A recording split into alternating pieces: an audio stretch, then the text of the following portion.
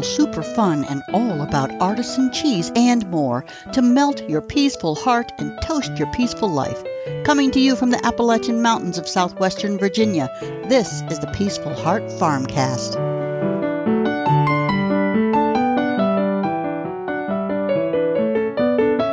Hey, this is Scott Hall from Peaceful Heart Farm, and you are listening to the Peaceful Heart Farmcast. Hello, everybody. Melanie Hall here. I hope you're doing very well. The conversation today and every day revolves around the value of tradition, traditional food prep and storage, traditional cooking, the new traditional farming practices, and of course, traditional artisan cheese. Topics discussed here are designed to create new perspectives and possibilities for how you might add the taste of tradition to your life. In today's show, we're going to talk about Normande cows. First, I want to go over some of our homestead life updates. Then I'm going to talk about the Normande cow breed. And today's recipe is Crème Fraîche. All right, so homesteading life updates. Scott's been out there pruning trees for a couple of days.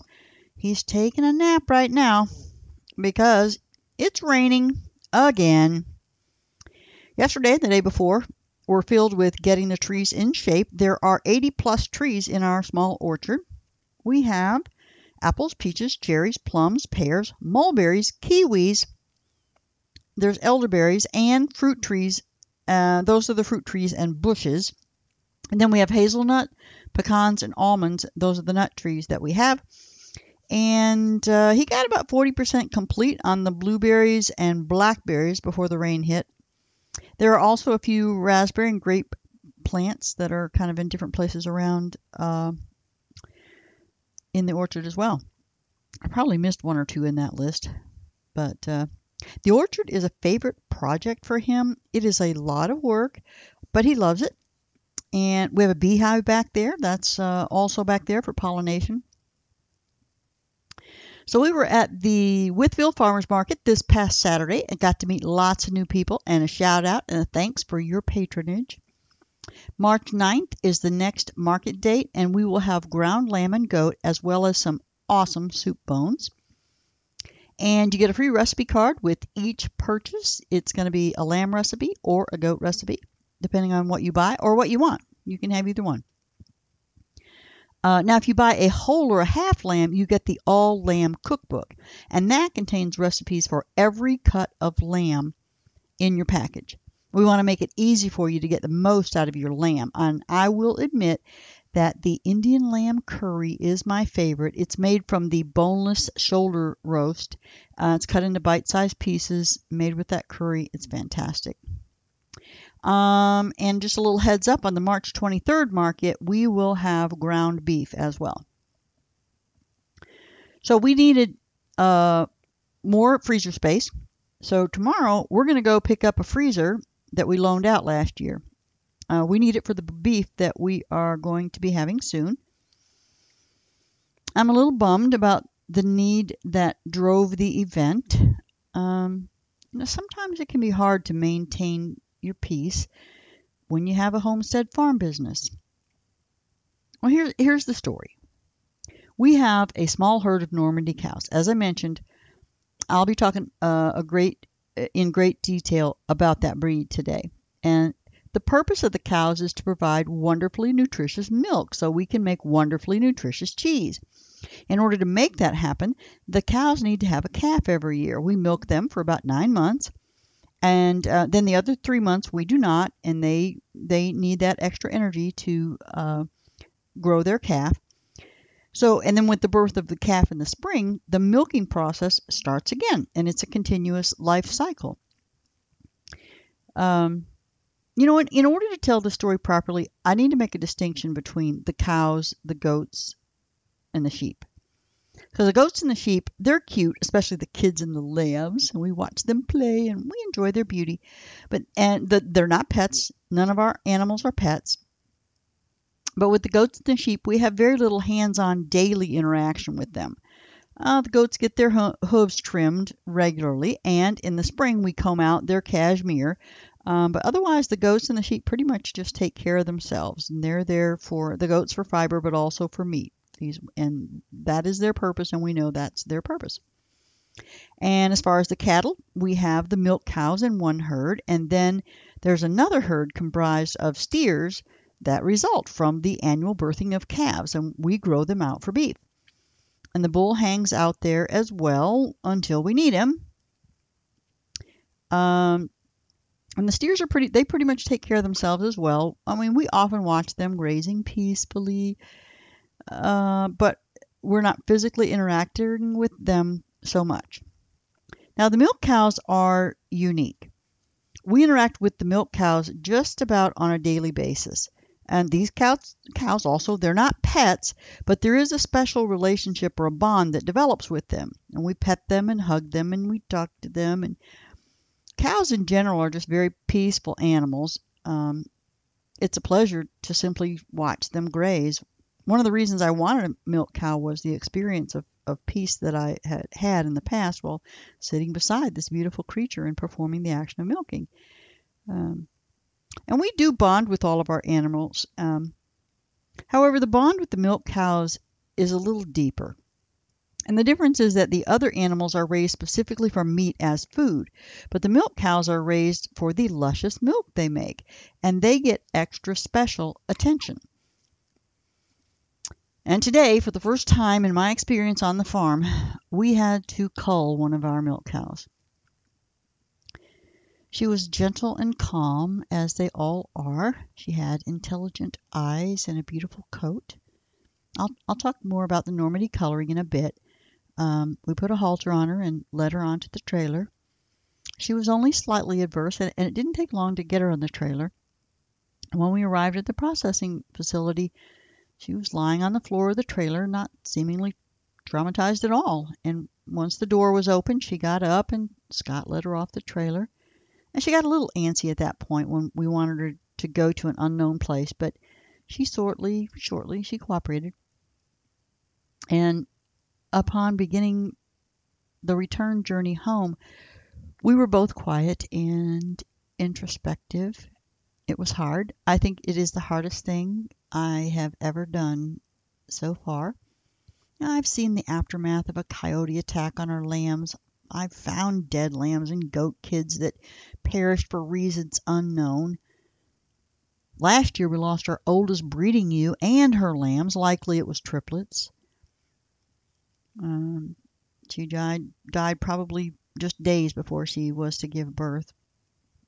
And then this past fall, we culled an older ewe that twice had issues birthing her triplets, and we didn't want to burden her again. Well, so what happened? Well, Lily was 7 years old. She had a calf in 2014, and she had a calf in 2015, and she hasn't had one since. And after more than 6 or 7 months or so with the bull this year, this is back in the fall, when we made the decision, she was still cycling. And we had to let her go. You know, a big cow like that is consuming massive amounts of grass and hay and not doing her part to ensure that our small enterprise would continue. You know, and perhaps there were extra steps we could have taken to get her to maybe stand for the bull, or maybe she had ovarian cysts and could have been treated by the vet.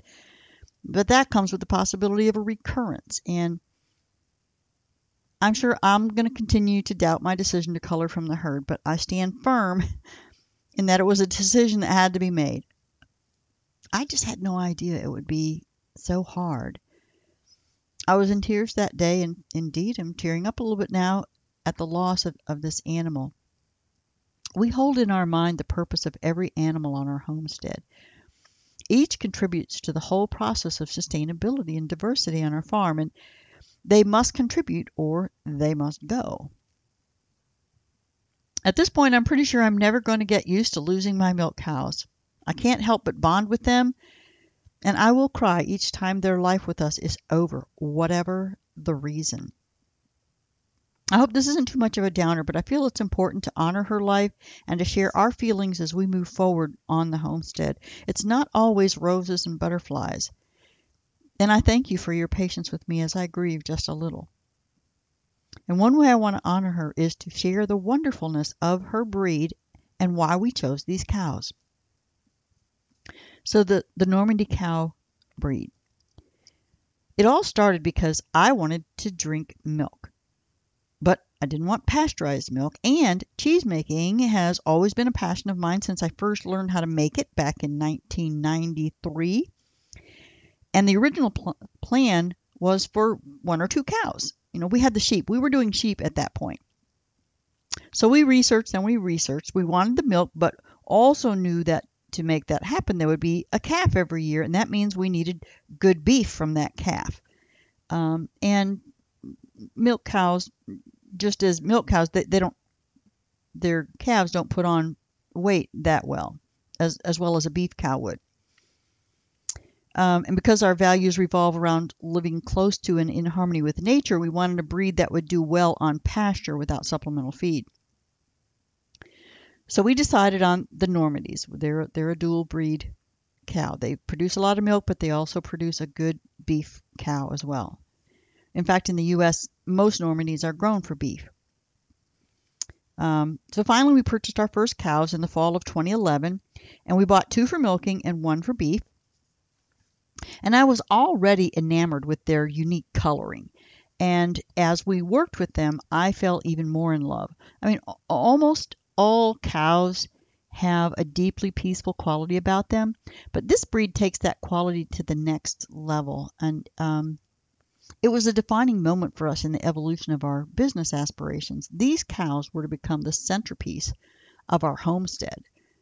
And so we switched from sheep to cows within probably a year, less than 2 years. We decided, nope, we're going to do cheese.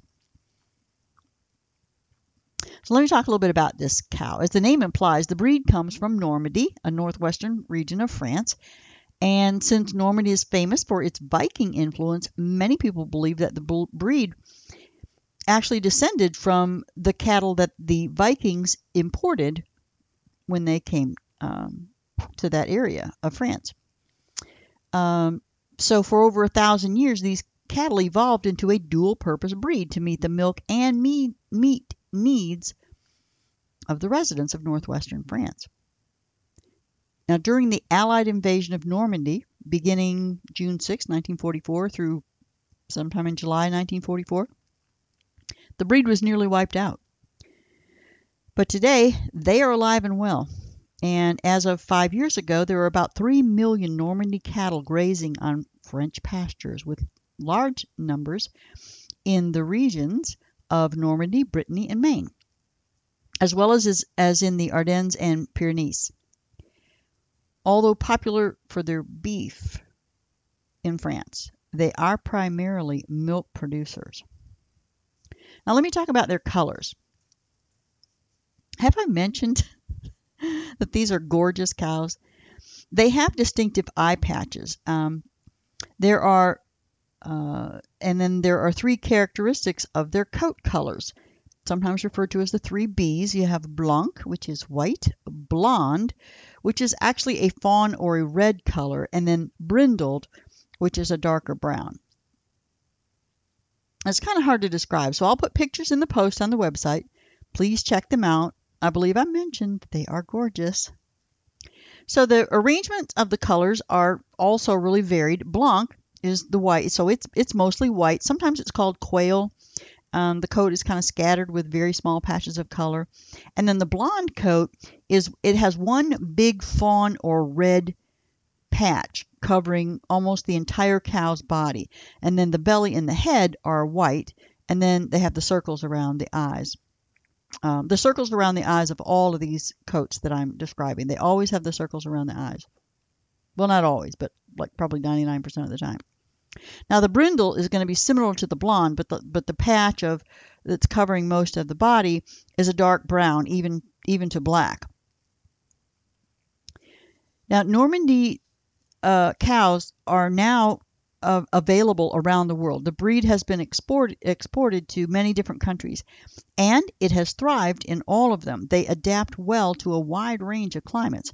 In South America, Central Europe, Western Europe, Asia, and North America, the breed has shown its versatility. And while having been exported worldwide, They actually received their greatest acceptance right now in South America, and they were introduced there in the 1890s. The total number there now exceeds 4 million purebred, plus countless Normandy crossbreeds. In Colombia alone, they have 1.6 million purebreds, and the rest of them are mainly in Brazil, Ecuador, Paraguay, Uruguay. Now, they're also growing in number in countries such as here in the U.S., Mexico, Madagascar, Belgium, Switzerland, Great Britain, Ireland. So they're pretty versatile around the world. Now, let me talk a little bit about their milk and the cheese. So the milk is about 3.5% protein, 4.4% fat with a 4.2% butterfat content. That probably won't mean much to you right now, but we'll talk about that later as well when we talk about making cheese. And the reason their milk is so suitable for cheese making is because of high levels of beta-casein and kappa-casein. And we'll get into that also more at a later date. That's what makes you have to have really good milk to make really good cheese. And in France, the Normandy is associated with the production of famous cheeses such as Camembert de Normandie, Levrault, and Pont-l'Evêque. Those are all like a moist, soft, creamy, surface-ripened cheese. There are other cheeses, but those are made from Normandy milk, Normandy cow's milk. In France, to legally carry the official name, the cheese must meet certain requirements for manufacturing location, the type of cow, whether it's raw and or pasteurized milk is allowed, and the specific processes. And the official Camembert de Normandie is made entirely from raw milk from the Normandy breed, grazed in the Normandy region of northwestern France. And then there are some also requirements for, it has to be raw milk, and the process is regulated as well.